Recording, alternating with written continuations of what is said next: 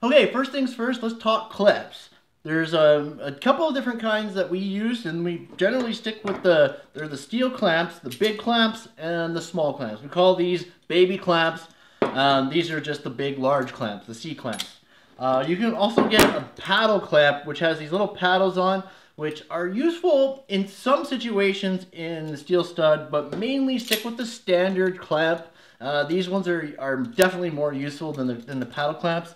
Paddle clamps have their place, but the regular ones are the best. You can see I have a lot of clamps. When you get good at steel stud, you'll have tons of them, trust me. The router for drywall is pretty standard. You can have different bits, different ends. This is a standard point end, which is a straight tip.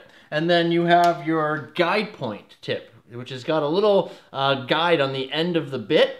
Now, the guide point is good for doing boxes, okay, cutting out electrical boxes. But the standard point bit is good for everything. You can cut your tops, you can cut your boxes. This is more of a professional bit, whereas the guide point is like a rookie type of bit. I use the standard point for everything. I just have guide points to, I don't even know. I probably just picked them up along the way somewhere. But the standard bits are the only ones I use. You can also change out the coupler inside of the router, and you can get bigger ones as well. For commercial, the smaller ones are the best. And for residential, the bigger ones are actually, there's like a quarter-inch one or whatever that's pretty big. That is really well liked amongst the residential guys. This is the drywall gun. Okay, now these don't have batteries in them, but this is the drywall gun, the cordless drywall gun. This is the shaft. Okay, the shaft with the #2 Phillips bit. Okay, we use #2 Phillips bits in drywall and steel stud. It's really simple. They just load in to your gun, and this is your top, right? And then you can select your depth with the nozzle, okay? And go cordless. The more you can go cordless in steel stud and drywall, the better your life is gonna be, trust me, okay? So we have the shaft, we have the #2 Phillips bit, and this is our nozzle cover, okay, for our depth. Okay, so next we have the impact gun. The impact gun is essential for steel stud framing, okay? Metal stud framing. You need to have it. Again, you have another shaft with a #2 Phillips bit. We do not use Robertson. We don't use anything else other than the #2 Phillips. That's it. So bit-wise, it's easy to learn. You can buy them in different packs, you know, and it's pretty worth it. It's well worth to buy it in big, bulky packs, okay? Now the drywall gun itself uses, this is the standard phosphate screw, okay? This is an 1.25" drywall screw, okay? You can see the #2 Phillips end, it's pointy and it's black, okay? That is the regular drywall screw, 1.25". Then we have the zinc coated screw, which is for heavy gauge. You can see it's got a self-tapping end, so we call these self-tapping drywall screws, okay? These are heavy gauge self-tapping drywall screws, 1.25" long, okay? Then you have your 2-inch screws. These are your 2-inch regulars, and the same thing for the heavy gauge. You can have 2-inch heavy gauge self-tapping screws as well, but they're just a little bit longer, okay? This is for like double layer drywall. Again, #2 Phillips, always going to be a #2 Phillips. These are board-to-board screws. Now they look like the regular drywall screw, but they're much fatter. Hence their nickname fatties, okay, or fat boys. Drywall, board-to-board, laminating screw. That's what that boy is right there, okay? So it's a little bit bigger, fatter, with a coarser thread. Fine thread screws are for steel, and you can get coarse thread screws for wood. Now, as far as framing, for the impact gun, there's only 2 types of fasteners that we generally use. And they're they're called Kelly screws, framing screws, whatever you want to call them, okay? So we have the black ones, again, the phosphate, the pointed tip, for light gauge steel. And then you have the self-tapping one for heavy gauge steel, okay? So these are framing screws. Oh, you see them good. There you go. See, framing screws. So you got black for light gauge and the zinc for the heavy gauge. This is your shotgun, okay? This is your powder actuated fastening gun. So the Hilti, the shotgun, whatever you want to call them, they come with two types of ends. We use the long ones for concrete, the small ones for steel, okay, for steel to steel, and then this is steel to concrete. Simply load it in. It's pretty simple to use. I have a video, I'll link it here, on how to use the DX351. You'll have two different strips, or shots we call them, right? The green is for concrete, the yellow is for steel, for shooting into steel. You can use the green or for the steel as well. You can turn up the strength on the gun. The greens are the most popular type. Very rarely will you use a red, okay? But how it goes is the green and the yellow is more powerful, okay? So the yellow is more powerful than the green.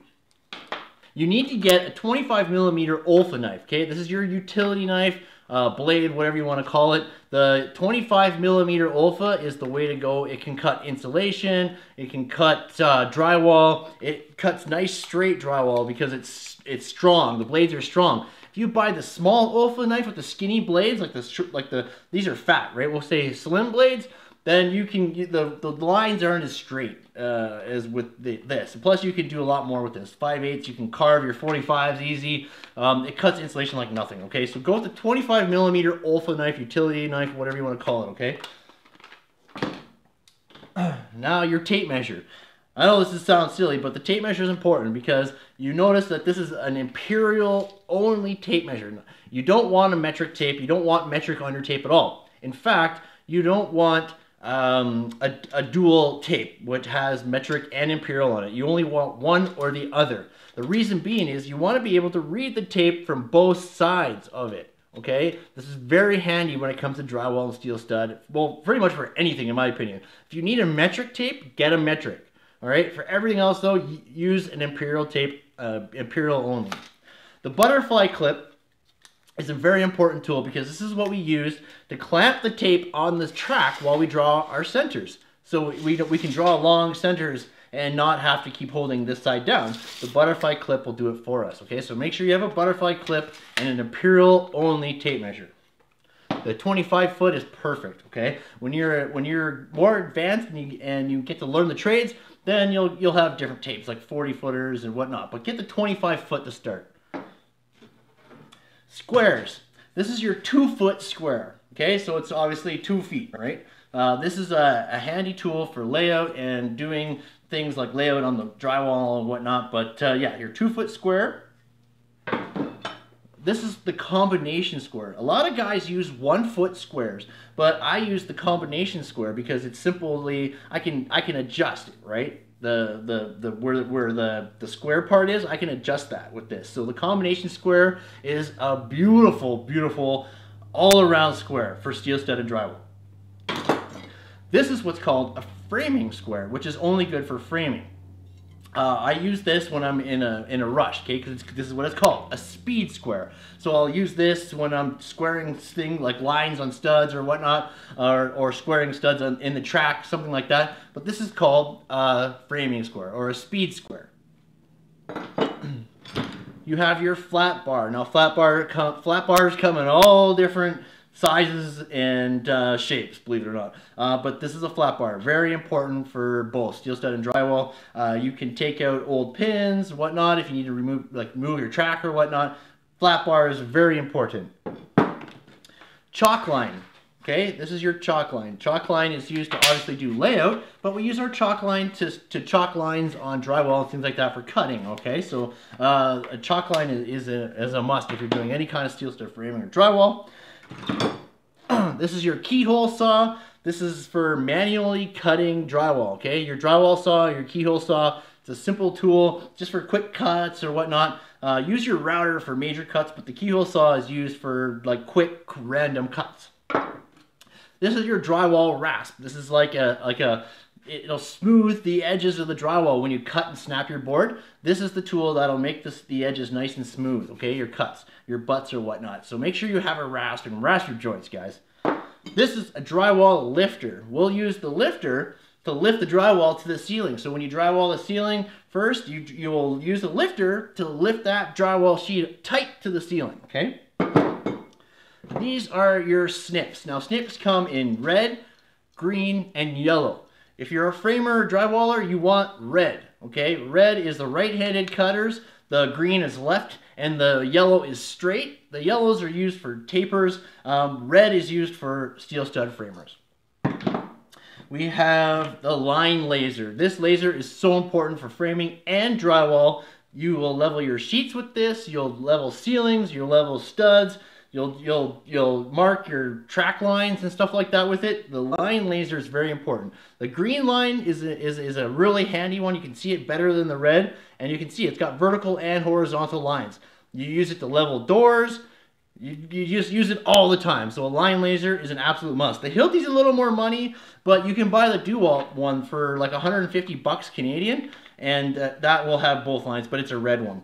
This is the actual bracket for it, for mounting it for ceilings and stuff like that. So you can see this is quite a setup, right? It's quite a lot of money as well. Okay, so this is a very typical setup on site for a steel stud framer or drywaller. You have the 3-foot benches, which are the most standard benches in our trade, and just a random piece of plywood you'll find on a site anywhere for the top. You use it to cut your drywall strips. You put your chop saw on so you can cut your material up here. It's very, very handy. As far as a pouch goes, it's very simple. We use the suspenders, always have suspenders. Padded pouch, padded suspenders are nice. The 4-pocket pouch, the screw pouch, is what I use, and we always use the electrician's pouch for our tools. It's simple as that. Always get an extra clip for your screw guns. This will hold the drywall gun and the impact. And I have a hammer holster right here as well. It's very important to have. It's simple as that, guys.